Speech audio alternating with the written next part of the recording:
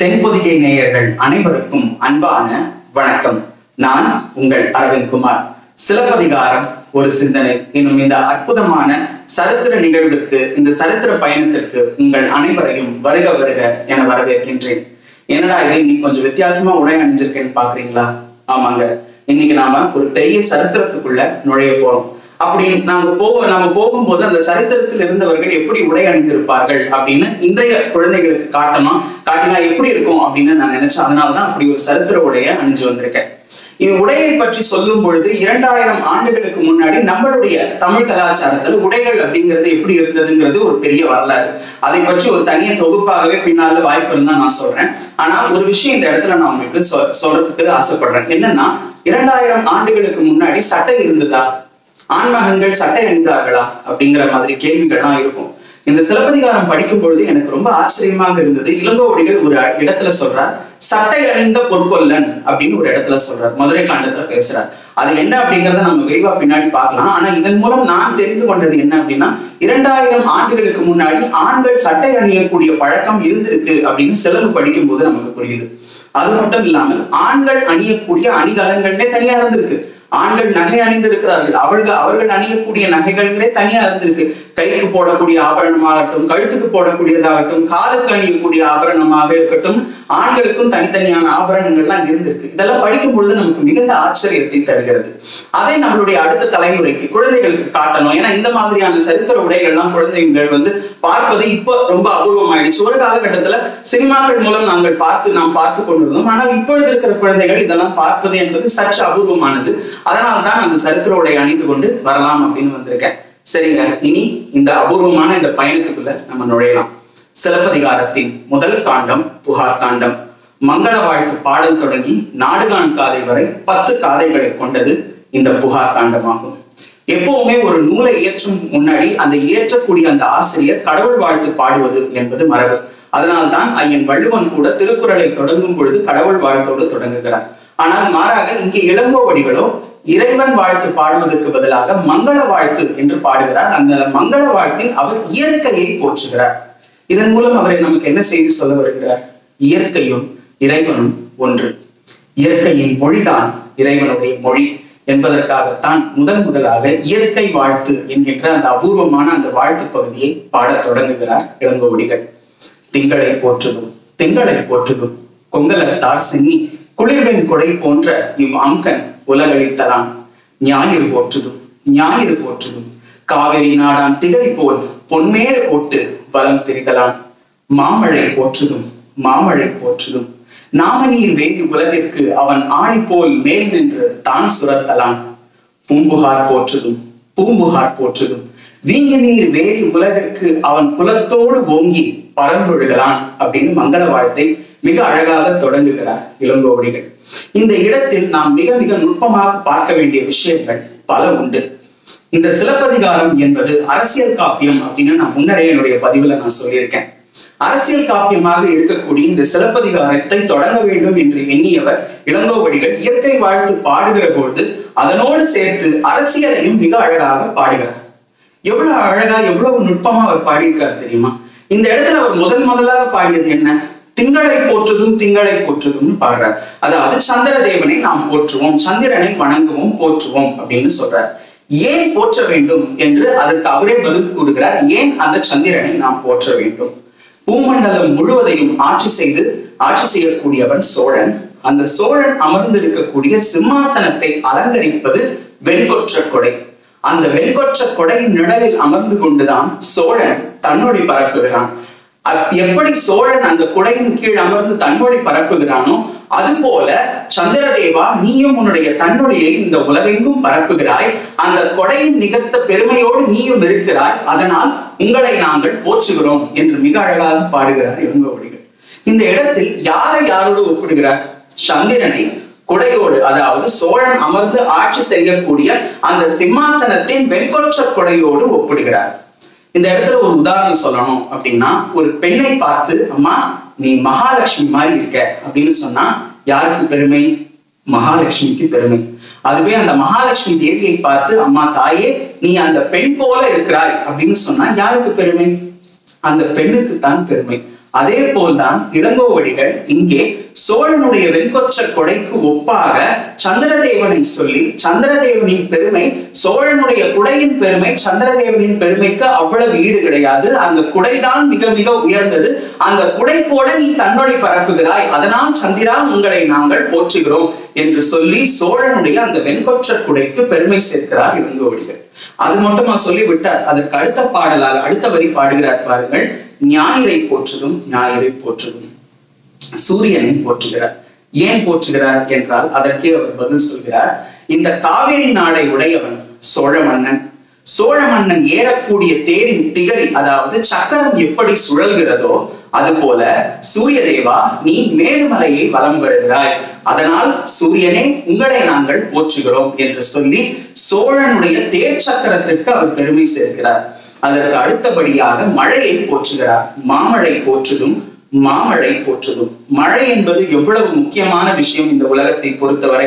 இந்த உலகத்தில் வாழக்கூடிய உயிர்களை எல்லாம் வாழ வைப்பது மழை. அதனால்தான் ஐயன் வள்ளுவன் கூட திருக்குறளிலே 2வது அதிகாரமாக வான் சிறப்பு பாடுகிறார். மழையின் பெருமையை 10 பாடல்கள் மூலம் நமக்கு சொல்கிறார். அப்பேற்பட்ட அந்த உயர்ந்த மழையை அவர் எதோடு ஒப்பிட்டார் தெரியுமா? இந்த உலகத்தை முழுவதையும் ஆட்சி செய்யக்கூடிய சோழன் இந்த உலகம் முழுவதும் அச்சம் தரக்கூடிய கடலால் சூழ்ந்தது. அதுதான் வேலி போல இருக்கிறது. அச்சம் தரக்கூடிய ஒண்ணுதான் கடலை பொறுத்தவரை. கடல் என்பது நமக்கு அச்சம் தரக்கூடிய விஷயம்தான்.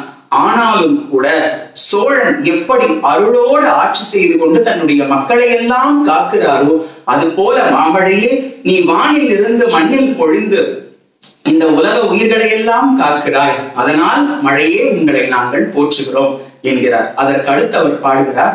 பூம்புகார் போற்றுதும் பூம்புகார் போற்றுதும். இந்த உலகத்தை வேலியாக கொண்டது. இந்த கடல் என்பது இந்த உலகத்தை சுற்றி இருக்கிறது. அதுதான் வேலியாகவும் இருக்கிறது, மிகுதியாகவும் இருக்கிறது அந்த கடல். ஆனாலும் கூட சோழன் எப்படி இந்த உலகம் முழுவதையும் ஆட்சி செய்வதனால் அவனுடைய குலப்பெருமை என்பது நாளும் நாளும் உயர்கிறதோ அது போல இந்த பூம்புகார் நகரத்தின் பெருமையும் நாளும் நாளும் உயரட்டும், அதனால் இந்த பூம்புகார் நகரத்தை நாம் போற்றுவோம் என்று மிக அழகாக மங்கள வாழ்த்தை துவங்குகிறார் இளங்கோவடிகள். எப்படி பாருங்க, அந்த அரசியல் பிழைத்தோருக்கு அரண்கூற்றாகும் என்கின்ற அந்த ஒரு வரிக்காக துவங்கும் போதே அந்த காப்பியத்தினுடைய செய்தியை முதல் மங்கள வாழ்த்திலேயே மிக அழகாக மறைமுகமாக வைக்கிறார் அரசியலை.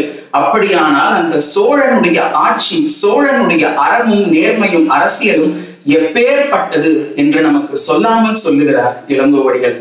அது மட்டும் இல்லாம நமக்கு இந்த இடத்துல இன்னொரு சந்தேகமும் வரும். சரி, திங்களை போற்றுதும்னு தொடங்குகிறார். நியாயமா அவர் என்ன சொல்லி இருக்கலாம்? பலருக்கும் அந்த கேள்வி இருக்கும். சூரியன் சந்திரன் தானே நம்ம எல்லோரும் சொல்லுவோம். சூரியனை தானே அவர் நியாயமா சொல்லி இருக்கணும், சூரியனை தானே முதல்ல தொடங்கி இருக்கணும் அப்படின்னு சொன்னா அதற்கு மிக அழகான ஒரு விளக்கம் உண்டு. அதை நான் இப்ப சொல்ல போறது இல்ல. நம்மளுடைய சிலப்பதிகாரத்தின் பயணத்தின் முடிவுல தான் ஏன் சந்திரனை அவர் வணங்கினார், முதலாக போற்றினார் அப்படி என்பதை அதனுடைய விளக்கத்தை நான் பின்னால்தான் சொல்ல போறேன். ஏன்னா சிலப்பதிகாரத்தை பொறுத்தவரை நீங்கள் சாதாரணமான விஷயம் என்று எண்ணிக்கொள்ளாதீர்கள். இளங்கோவடிகள் ஒரு விஷயத்தை சொல்வதற்கு பின்னாலும் ஆயிரம் காரணங்கள் உண்டு. அது போல இந்த சந்திரனை வாழ்த்தியதற்கான காரணத்தை பின்னாலே நாம் சிந்திக்கலாம். இப்பொழுது மங்கள வாழ்த்து மிக அழகாக தொடங்கி அதற்கு பிறகு அவர் சொல்ல தொடங்குகிறார். இந்த பூம்புகார் நகரத்தின் பெருமை எப்பேற்பட்ட பெருமை அப்படின்னு சொல்றார். சோழ நாட்டின் தலைநகராக ஆதியில் விளங்கியது காவிரி பூம்பட்டினம். சோழ நாட்டை பொறுத்தவரை பல தலைநகரங்கள் இருந்திருக்கிறதாக ஆராய்ச்சியாளர்கள் சொல்கிறார்கள். அதில் ஒன்று காவிரி பூம்பட்டினம். காவேரி கடலோடு சங்கமிக்கக்கூடிய அற்புதமான நகரம். காவிரி புகும் ஊர், அதனால்தான் அதற்கு காவிரி பூம்பட்டினம் அப்படின்னே பெயர் வந்தது. அதனுடைய ஒரு பகுதி தான் பூம்புகார் நகரம். கடல் வழி வாணிபத்தின் மூலம் தமிழர்கள் பொருட்களை சேர்த்த நகரம் பூம்புகார் நகரம். இயற்கையான துறைமுக பட்டினம். இன்னைக்கு நம்ம சென்னை போர்ட் இருக்கு பாருங்க, அது போல காவிரி பூம்பட்டினம் தான் ஆதியில, பூம்புகார் நகரம் தான் ஆதியில இயற்கையான துறைமுகம். அங்குதான் அந்த கடல் வழி வர்த்தகம் என்பது மிக அற்புதமாக நடந்து கொண்டிருந்த இடம் அந்த பூம்புகார் நகரம். இந்த பூம்புகார் நகரத்துல என்னென்ன இருந்தது, என்னென்ன வீதிகள் இருந்தது அப்படிங்கறதெல்லாம் இளங்கோவடிகள் பின்னால நமக்கு ரொம்ப அழகா பதிவு செய்கிறார். அதுக்கு முன்னாடி ஒரு சின்ன பிரீஃபா அவர் சொல்றார். இந்த பூம்புகார் நகரத்தின் பெருமையை கொஞ்சம் சின்னதாக ரொம்ப அழகா சொல்கிறார். இந்த பூம்புகார் நகரத்தில் இருக்கக்கூடிய மக்களின் பெருமை என்ன அப்படின்னு பேசுகிறார். இமயமலை ஆனாலும் பொதிகை மலை ஆனாலும் இந்த ஊரில் சேர்ந்த மக்கள் இந்த ஊரை விட்டு எங்கேயுமே போக மாட்டார்கள். பழங்குடியின மக்கள் வாழக்கூடிய நகரம் இந்த பூம்புகார் நகரம். இமயமலை ஆயினும் பொதிகை மலை ஆயினும் 17 அறியா பழங்குடி காணீர் அப்படிங்கிறார். இமயமலைக்கும் போக மாட்டாங்க, புதிய மலைக்கும் போக மாட்டாங்க, இந்த ஊரை விட்டு அந்த மக்கள் எங்கேயுமே போக மாட்டாங்க, எந்த நாட்டுக்குமே இவர்கள் புகாதவர்கள். அதனாலதான் அந்த ஊருக்கே பூம்புகார் அப்படின்னு பெயர் வந்தது. ஏன் போக மாட்டாங்க அப்படின்னா, நான் முன்னாடியே சொன்ன மாதிரி கடல் வழி வர்த்தகம் இருந்தது வந்து பூம்புகார் நகரத்துலதான். அங்க கிடைக்கக்கூடிய பொருட்கள் தான் இங்க கிடைத்தது போகதான் மற்ற நாட்டுக்கே போகும். அதனால எல்லா பொருளும் அங்கேயே கிடைச்சறதுனால மக்கள் தேவைக்காக அந்த ஊரை விட்டு போகிறதுக்கான அவசியம் கிடையாது. அதனால அந்த மக்கள் அங்கேயே தான் இருப்பாங்க. அது மட்டும் இல்லாமல் கேள்வி ஞானமும் கல்வி ஞானமும் சிறந்த சான்றோர்களை கொண்ட நகரம் இந்த பூம்புகார் நகரம். அது மட்டும் இல்லாமல் சிறப்பான குணங்களின் இருப்பிடமாக திகழக்கூடிய பெண்கள் வாழும் ஊர் இந்த பூம்புகார். அது மட்டுமா, போக வாழ்வு நிறைந்த ஊர் இந்த பூம்புகார் நகர் என்று அழகாக பூம்புகார் நகரத்தை விவரிக்கிறார் இளங்கோவடிகள். இந்த அற்புதமான இந்த பூம்புகார் நகரத்திலே வானத்து மழை போல கருணை மழை பொழியக்கூடியவர் ஒருவர் இருந்தார். அவர்தான் மாநாய்க்கன். தரை வழி வர்த்தகத்தில் சிறந்தவர் இந்த மாநாய்க்கன். இந்த மாநாய்க்கனுடைய பெருமை எப்பேற்பட்டதுன்னா, தன்னை நாடி வரும் வறியவர்களுக்கு இல்லை என்று சொல்லாமல் பொருட்களை வாரி வாரி வழங்கக்கூடிய வள்ளல் இந்த மாநாய்க்கன். இந்த மாநாய்க்கனுடைய குலம் தழைக்கும் பொருட்டு அவருக்கு ஒரு பெண் ஒருவள் பிறந்தாள். கண்களாலேயே சிரிக்கக்கூடிய அந்த குழந்தைக்கு அவர் கண்ணகி அப்படின்னு பெயர் வைக்கிறார். இளங்கோவடிகள் கண்ணகியை தான் முதலாக அறிமுகப்படுத்துகிறார். ஏன்னா இந்த சிலப்பதிகார காப்பியத்திற்கே பாட்டுடை தலைவி கண்ணகி தான். இந்த இடத்தில் இன்னொரு விஷயம் ரொம்ப ரொம்ப அழகான விஷயம். 2000 ஆண்டுகளுக்கு முன்னாடி எழுதப்பட்ட காப்பியம் பெண்ணை அடிப்படையாக கொண்டு பெண்ணுக்காகவே எழுதப்பட்ட காப்பியம், பெண்மயமான காப்பியம். இந்த காப்பியத்தில் நீங்க பாத்தீங்கன்னா பெரும்பாலான பெரிய பெரிய கதாபாத்திரங்கள்லாம் யாருன்னா பெண்கள் தான் இருப்பாங்க. ஆண்கள் இருப்பாங்க, ஆனாலும் கூட ஆண்களை காட்டிலும் பெண்களுடைய கதாபாத்திரம் மிக மிக ஆழமாக அமைக்கப்பட்டிருக்கும் இந்த சிலப்பதிகாரத்தை பொறுத்தவரை.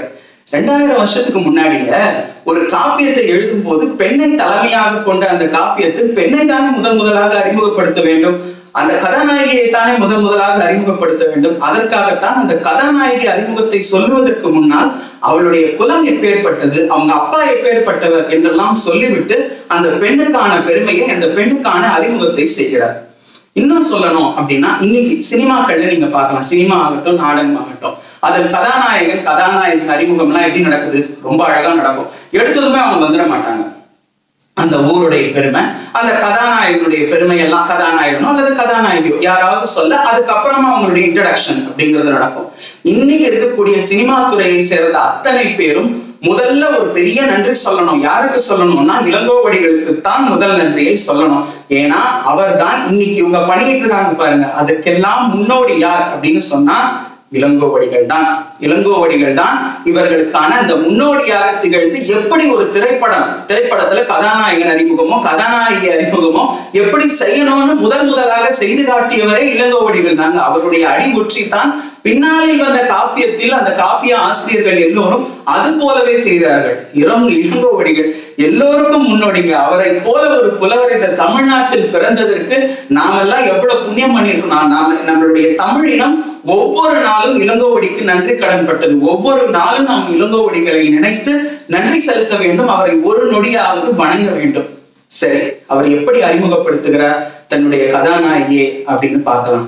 பாட்டுடை தலைவியான கண்ணகியை சொல்லும் போது சொல்கிறார், போதினால் திருவினால் புகழ் உடை வடிவு இவள் வடிவு அப்படிங்கிறார். அன்றளர்ந்த செந்தாமரையில் உதித்தெழுந்த மகாலட்சுமி போல இருப்பாளாம் இந்த கண்ணகி. தீதிலா வடமீனின் திறம் இவள் திறம் அப்படிங்கிறார். வானமண்டலத்திலே சுற்றி சுழலக்கூடிய நட்சத்திரத்தில் முக்கியமானது அருந்ததி நட்சத்திரம். அந்த அருந்ததி தேவியினுடைய அந்த கற்பு, அதாவது கற்புனா நான் திண்மைன்னு ஏற்கனவே சொல்லிட்டேன். நீங்க இனிமே நான் கற்புன்னு சொல்லக்கூடிய இடங்கள்லாம் நீங்க திண்மை அப்படிங்கிற அந்த பொருளைத்தான் பொருள் கொள்ள வேண்டும். அந்த திறம் எப்பேற்பட்ட திறமோ, அந்த அருந்ததியின் திறம் எப்பேற்பட்ட திறமோ, அது போல அந்த திறம் முழுவதும் சேர்ந்தவள் இந்த கண்ணகி. அது மட்டுமா, அந்த நகரத்தில் இருக்கக்கூடிய பெண்கள் எல்லாம் வந்து கையெடுத்து வணங்குகிற அளவுக்கு சிறப்பான குணங்களின் இருப்பிடம் இந்த கண்ணகி. ஏற்கனவே அந்த பூம்புகார் நகரத்தில் இருக்கிற பெண்கள்லாம் சிறப்பான குணங்களின் இருப்பிடம் தான். ஆனால் அந்த பெண்களுக்கெல்லாம் தலைமையாக இருக்கக்கூடியவள் கண்ணகின்னு சொல்லாம சொல்றார். அந்த ஊரில் இருக்கக்கூடிய பெண்கள் எல்லாம் வந்து கையெடுத்து வணங்கக்கூடிய அளவுக்கு சிறப்பான குணங்களின் உச்சமாக திகழ்ந்தவள் இந்த கண்ணகி அப்படின்னு மிக அழகாக சொல்கிறார். மாதலால் தொழுதேத்தும் பெருங்குணத்து காதலால் கண்ணகி என்பது அவள் பெயரே என்று மிக அழகாக குறிப்பிடுகிறார் இளங்கோவடிகள். அவளுக்கு வயசு என்ன அப்படின்னு சொல்லணும் இல்லையா? 26 ஆண்டு அகவையாள். வெறும் 12 வயதுதான் இந்த கண்ணகிக்கு என்று மிக அழகாக சொல்கிறார் இளங்கோவடிகள். வள்ளிக்கொடி போல இருக்கக்கூடிய அந்த கண்ணகி, அவளுடைய முகமே பூர்ணச்சந்திரன் போல இருக்குங்க. அதில் பிறை சந்திரனை போல நெற்றி இருக்கும். வானவில் போல புருவங்கள் 2 மிக அழகாக வளைந்திருக்கும். கத்தி போல நாசி, அழகான சொற்களை பேசக்கூடிய அழகான அற்புதமான 2 அதரங்கள் என்று அவ்வளவு பெருமையின் இருப்பிடமாக திகழ்பவள் கண்ணகி என்று கண்ணகியினுடைய அறிமுகம் மிக அழகாக நடக்கிறது இந்த சிலப்பதிகாரத்தின் துவக்கத்திலே. இதற்கு அடுத்தபடியாக இந்த சிலப்பதிகார காப்பியத்தின் கதாநாயகன் கோவலனுடைய அறிமுகம். அதை எப்படி தொடங்குகிறார் இளங்கோவடிகள் தெரியுமா? எப்படி மாநாய்க்கன் தரைவழி வாணிபத்தில் சிறந்தவரோ அது போல அந்த சோழ மண்டலத்தில் ஒருவர் இருந்தார். அவர் கடல் வழி வாணிபத்தில் சிறந்தவர் அப்படிங்கிறார். அவருக்கு அறிமுகம் சொல்லணும் இல்லையா? எப்படி சொல்றாருன்னு பாருங்க இந்த சிலப்பதிகாரத்துல. அதாவது பூமண்டலம் முழுவதையும் ஆளக்கூடிய சோழன் ஒரு சில குடிகளை மட்டும் உயர் குடிகளாக வகுத்து வைத்திருக்கிறார் பூம்புகார்ல. அவர் அந்த மாதிரி அவங்களை உயர்குடியா வகுத்து வைக்க காரணம் என்ன அப்படின்னா, அவங்களுடைய பிறப்பு காரணமா, பிறப்பின் அடிப்படையில உயர்வு தாழ்வு பார்த்தவர்களா நம் மன்னர்கள் அப்படின்னு ஒரு கேள்வி வரலாம். சத்தியமாக சொல்கிறேன், ஆதி தமிழ் மன்னர்கள் பிறப்பின் அடிப்படையில் யாரையும் ஜாதி பார்த்தோ அல்லது அவர்களுடைய குலம் பார்த்தோ மேம்படுத்தியோ அல்லது தாழ்த்தியோ வைத்தவர்களே கிடையாது. பின்னாடி அதெல்லாம் சேர்ந்தது, அது போன்ற அப்பழுக்குகள் பின்னாடி எல்லாம் சேர்ந்தது. ஆனா ஆதியிலே தமிழ் மன்னர்கள் ஒருபோதும் அந்த வர்ணபேதம் என்பதை பார்த்தவர்களே கிடையாது. அப்பொழுது ஏன் இவர் மட்டும் இந்த குடிகளை மட்டும் உயர் குடிகளாக வகுத்து வைத்திருக்கிறார் சோழன் அப்படின்னு கேட்டா, அதற்கும் கூட ஒரு அழகான அரசியல் காரணம் உண்டுங்க. இன்னைக்கு நம்மளுடைய சென்ட்ரல் கவர்மெண்ட்ல பட்ஜெட் போடுறாங்க. நம்மளுடைய சென்ட்ரல் எந்த நாட்டுல பட்ஜெட் போட்டாலும் எதை நம்பி பட்ஜெட் போடுவாங்க அப்படின்னா, தொழிலை நம்பித்தான் பட்ஜெட் போடுவாங்க. தொழிலை வைத்தும் தொழிலதிபர்களை வைத்தும் தான் பட்ஜெட் போடுவாங்களே தவிர நம்மள மாதிரி சாதாரணமான மக்களை வச்சு என்னைக்குமே பட்ஜெட் போட மாட்டாங்க. அது இன்னைக்கு நேற்று அல்ல, 2000 ஆண்டுகளுக்கு முன்னாடி இருந்து அதுதாங்க நிலைமை. அப்படி போடுகிற போது அரசாங்கத்துக்கு ஏதாவது பணத்தட்டுப்பாடு இருக்கு, நிதி தட்டுப்பாடு இருக்குன்னா மன்னனே போய் கடன் வாங்கக்கூடிய குடிகள் யாருன்னா இந்த உயர்குடிகள் தான். மன்னனுக்கே கடன் கொடுக்கக்கூடியவர்களா இந்த உயர்குடியின மக்கள். அதனாலதான் அவர் வகுத்து வச்சிருந்தார். இப்ப அரசாங்கத்துல ஏதாவது நிதி தட்டுப்பாடு வந்ததுன்னா உடனடியா அவர்கள் கிட்ட போய் பணத்தை வாங்கி கொள்வார். அதை திரும்ப கொடுப்பார், கொடுக்காமலும் போவார், அது வேற விஷயம். ஆனாலும் கூட மன்னனுக்கே கடன் கொடுக்கக்கூடிய அளவுக்கு ஒரு காலத்துல இந்த தமிழ் மண்டலம் என்பது வாழ்ந்து இருக்கிறது. அப்படி உயர்ந்திருந்த குடிகளுக்குள்ளே ஒருவர் இருந்தார். கடல் வழி வாணிபத்தில் தலை சிறந்தவர். அவர் பெயர் மாசாத்துவான். இந்த மாசாத்துவான் கையில எக்கச்சக்கமான செல்வம் இருக்கு. மன்னருக்கே கடன் கொடுக்கிறார் அப்படின்னா பாத்துக்கோங்க. அந்த செல்வத்தின் பெருமையை பேசுகிறார் இளங்கோவடிகள். அதன் மூலம் நமக்கு பல செய்திகளை சொல்கிறார். இப்ப நாமெல்லாம் இருக்கோம், செல்வம் சேர்க்கிறோம். ஏன் சேர்க்கிறோம்? நமக்காக தான் சேர்க்கிறோம். நம்மளுடைய பரம்பரைக்காக தான் நம்ம செல்வம் சேர்க்கிறோம். ஆனா மாசாத்துவான் கிட்ட இருந்த செல்வம் எப்பேற்பட்ட செல்வமா தெரியுமா? அந்த செல்வம் அவருக்கு மட்டும் பயன் தராமல், அவரை சுற்றி இருப்பவர்களுக்கு மட்டும் பயன் தராமல், இல்லாத வறியவர்களுக்கு கூட பயன் தரக்கூடிய செல்வம் மாசாத்துவானுடைய செல்வம். இல்லாதவர்களுக்கு கொடுத்து உதவக்கூடிய தயாள குணம் படைத்தவர். அதனால் என்ன ஆகுதுன்னா, அவருடைய பணம், அவருடைய செல்வம் என்பது நாடும் வளரும் செல்வம் அப்படிங்கிறார் இளங்கோ. அத்தனை உயர்ந்த அந்த மாசாத்துவானுக்கு ஒரு மகன் இருந்தான். அவன்தான் கோவலன். மண் தேய்த்த புகழினான், மதிமுக மடவார்த்தம் பண் தேய்த்த மொழியினான் என்று அறிமுகம் செய்கிறார். இந்த கோவலனுடைய கால் படாத நாடு கிடையாது, கால் படாத ஊர் கிடையாது. மண் தேய்த்த புகழினான், கடல் வழி வாணிபத்தின் மூலம் சென்று பணத்தை சம்பாதித்து கொண்டு வந்து குவித்தவன் அப்படிங்கிறார் இளங்கோ. அது மட்டும் இல்லாம அந்த நாட்டில் இருக்கக்கூடிய பெண்கள் எல்லாம் கோவலனுடைய அழகையும் அவனுடைய பெருமையும் அவனுடைய திறத்தையும் நினைத்து நினைத்து வியந்து வியந்து பேசுவார்கள். அதுதான் சொல்ற மதிமுக மடவார்த்தம் பண் தேய்த்த மொழியினான் அப்படிங்கிறார். அவ்வளவு அழகானவன், அவ்வளவு செழிப்பானவன், அவ்வளவு திறம் வாய்ந்தவன் இந்த கோவலன். பார்ப்பதற்கு கோவலன் எப்படி இருப்பான் தெரியுமா? செவ்வேள் அப்படிங்கிறார். முருகப்பெருமானின் அழகை ஒத்தவனாக இருக்கக்கூடியவனா இந்த கோவலன். இந்த கோவலனுக்கு வயசு என்ன அதையும் சொல்லணும் இல்லையா? 28 ஆண்டு அகவையான் அப்படிங்கிற வெறும் 16 வயது. இந்த இடத்துல நாம் ஒரு விஷயம் சிந்திக்கணும். வெறும் 16 வயசுல ஒரு பையன் நாடு கடந்து போய் கடல் கடந்து போய் வாணிபம் செய்து வந்து பொருட்களை குவித்திருக்கிறான் அப்படின்னா அது சாதாரணமான விஷயமா? இன்னைக்கு நம்ம குழந்தைகளை எடுத்துக்கணும். நம்ம குழந்தைங்க 16 வயசுல என்ன பண்றாங்க? ஸ்கூல் தான் படிச்சுட்டு இருக்காங்க. ஆனா ஆதி தமிழ் சமூகம் குழந்தைகளுக்கு இயற்கையாகவே சின்ன பிள்ளையில இருந்தே அந்த தலைமை பண்பை ஊட்டி ஊட்டி ஊட்டி ஊட்டி வளர்த்திருக்கிறது. அதனால்தான் 16 வயசுல இவ்வளவு சாதனைகளை நம்மால் செய்ய முடிந்திருக்கிறது 2000 ஆண்டுகளுக்கு முன்னாடி. இதெல்லாம் நாம் தெரிந்து கொள்ளணும். எப்பேற்பட்ட ஒரு சமூக பின்னணியை கொண்டவர்கள் நாம் என்பதை தெரிந்து மகிழ்ந்து நாம் ஒவ்வொரு நாளும் நம்மளுடைய முன்னோர்களுக்கெல்லாம் நன்றி செலுத்த வேண்டும். இப்படி மிக அழகாக மங்கள வாழ்த்தின் முதல் பகுதியாக இயற்கையின் பெருமை பேசுகிற போது சோழனுடைய அரசியலையும் பெருமையையும் பேசியவர், பிறகு தன்னுடைய பாட்டுடை தலைவியான கண்ணகி தேவியின் அறிமுகம், பிறகு கதாநாயகனான கோவலனுடைய அறிமுகம் என்று மிக அழகாக செய்கிறார் இளங்கோவடிகள். இதற்கு பிறகு இவர்கள் இருவருக்கும் திருமணம் எப்படி நடந்தது, அந்த திருமணத்தில் நடந்த சடங்குகள்லாம் என்ன, அங்கு நடந்த விஷயங்கள்லாம் என்ன அப்படிங்கிறதை பதிவு செய்கிறார் இளங்கோவடிகள். திருமணம் எவ்வளவு முக்கியமானது நம்மளுடைய சமூகத்தை பொறுத்தவரை என்பதை அவர்கள் திருமணத்தை சொல்லும் பொழுது மறைமுகமாக பல செய்திகளை உள்ளடக்கி கூறுகிறார் இளங்கோவடிகள். அதெல்லாம் என்ன என்பதை நாம் அடுத்த பகுதியில் சிந்திக்கலாம். அதுவரை உங்களிடமிருந்து நன்றியும் வணக்கமும் கூறி விடைபெறுவது அரவிந்த் குமார். நம்மளுடைய சேனலை சப்ஸ்கிரைப் பண்ணாதவங்க யாராவது இருந்தீங்கன்னா தென்பொதிகை சேனலை சப்ஸ்கிரைப் பண்ணிக்கோங்க. உங்களுடைய நண்பர்களுக்கும் நம்மளுடைய சேனலுடைய தகவல்கள் பற்றி சொல்லுங்கள். எல்லோருக்கும் இதை ஷேர் பண்ணுங்க. மீண்டும் அடுத்த பகுதியில் சந்திக்கலாம். அதுவரை உங்களிடமிருந்து நன்றியும் வணக்கமும் கூறி விடைபெறுகிறேன். வணக்கம்.